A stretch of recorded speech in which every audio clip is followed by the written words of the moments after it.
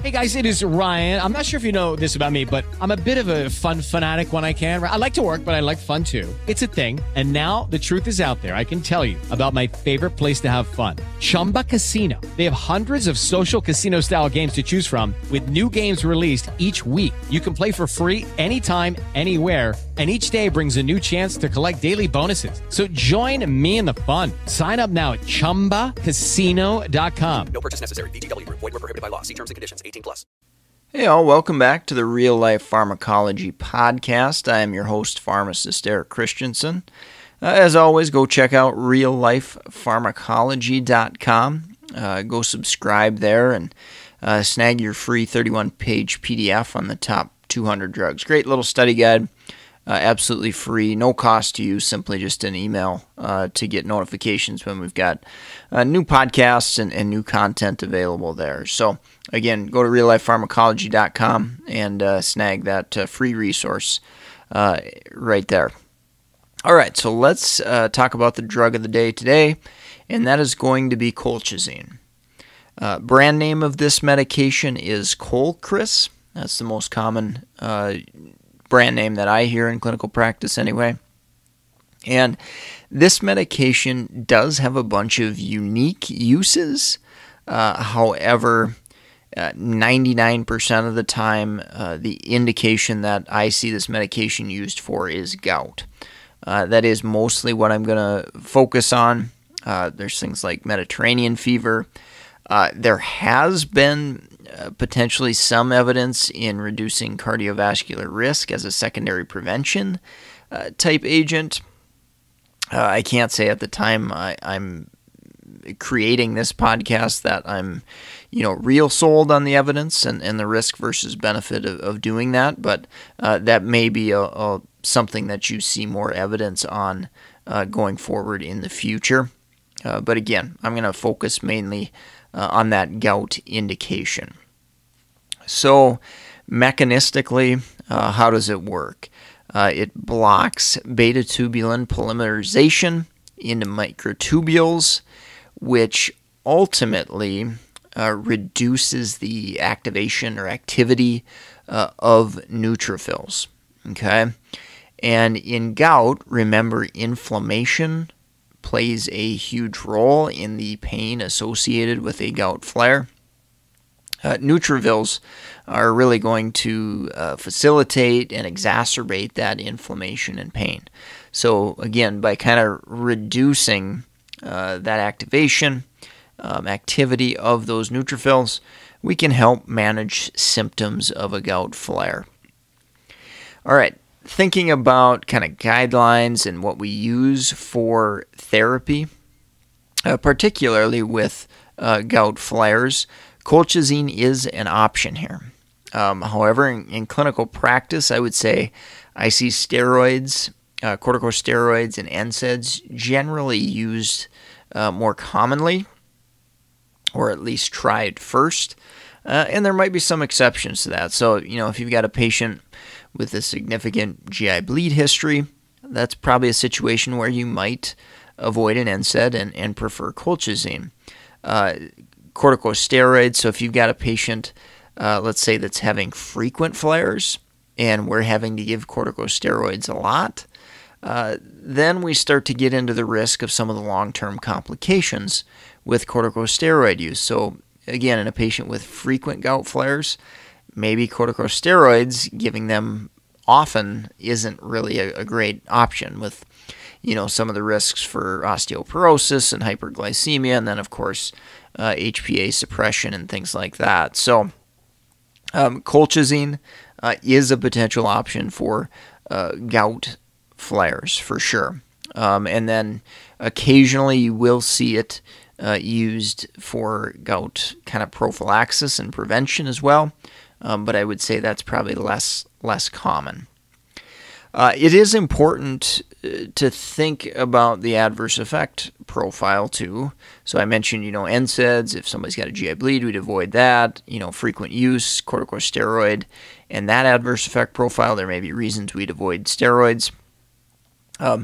Colchicine's biggest, adverse effect to be concerned about most common adverse effect is diarrhea and GI upset. Diarrhea is by far the predominant adverse effect that you're going to see.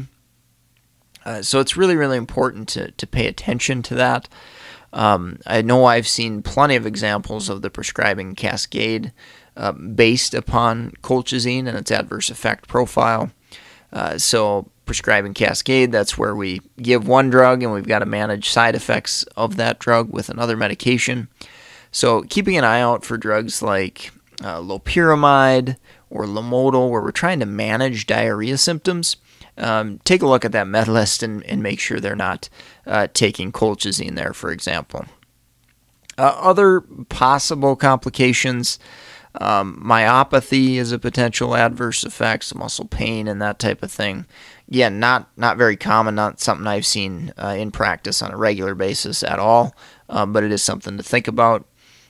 Reduced B12 absorption, potentially with supplements and things like that. And I'll maybe mention that in drug interactions too, but that's something to think about. And then there are some rare, obviously, adverse effects like there are with most drugs, hematologic issues, pancytopenia, low platelets, anemia, leukopenia. So again, just things that, if it creeps up where, labs are off or whatever the case may be, colchicine may be one of those medications that we take a peek and rule out and make sure that a recent addition of colchicine hasn't caused any of those, again, very, very rare issues there. All right, so let's talk about metabolism and elimination a little bit because this is important. So colchicine is significantly metabolized by CYP3A4. So we know drug interactions are going to come into play.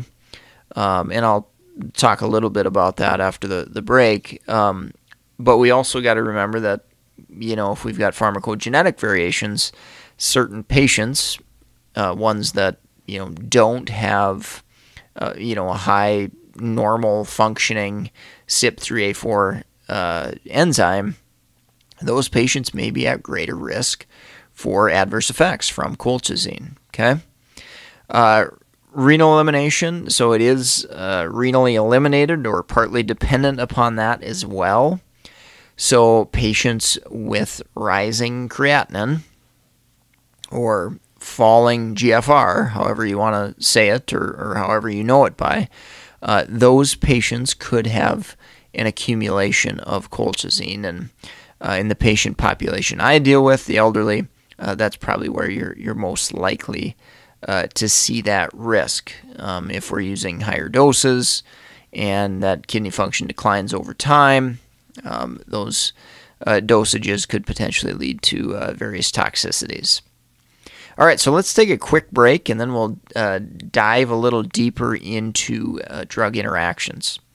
If you're in the market for pharmacist board certification study material like medication therapy management, pharmacotherapy, ambulatory care, psychiatric exam, geriatrics exam, go check out meded101.com/store. Got links to all sorts of different resources there. If you'd like to take advantage of clinical content, maybe you're not a pharmacist, again, links at meded101.com/store.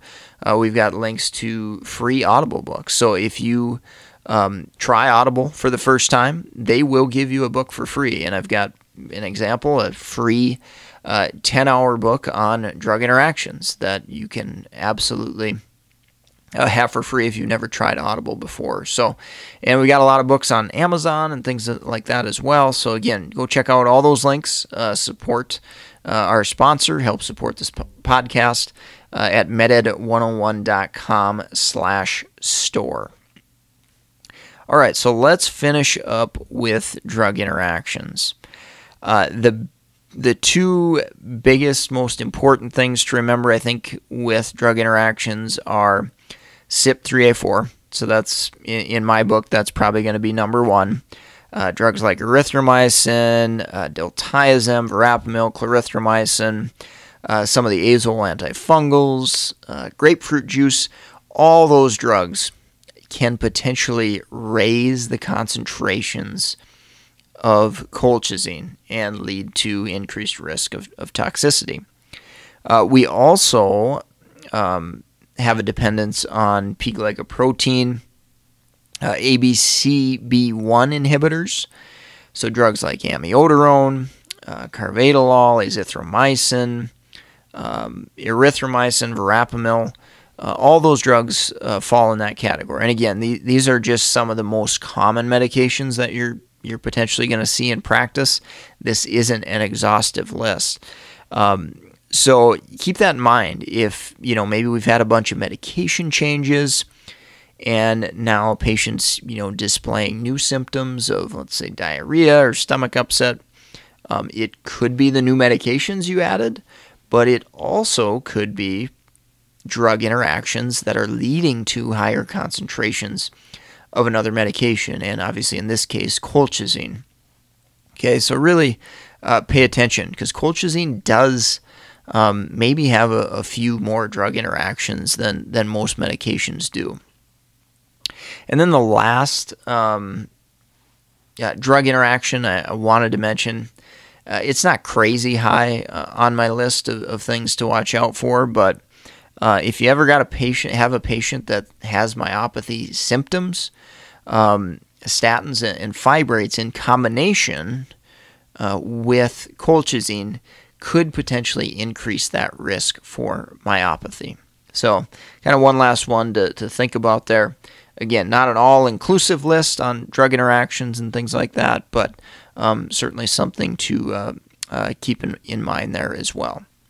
And then lastly, I did want to mention that there is potential, there has been reports that colchicine can potentially reduce the absorption of certain vitamins and things like that. So cyanocobalamin or B12 supplementation may be at kind of highest risk of having lower levels absorbed. So, in a patient on colchicine and maybe we're displaying some signs of B12 deficiency or something, that definitely might be something to keep in the back of your mind to monitor and look out for.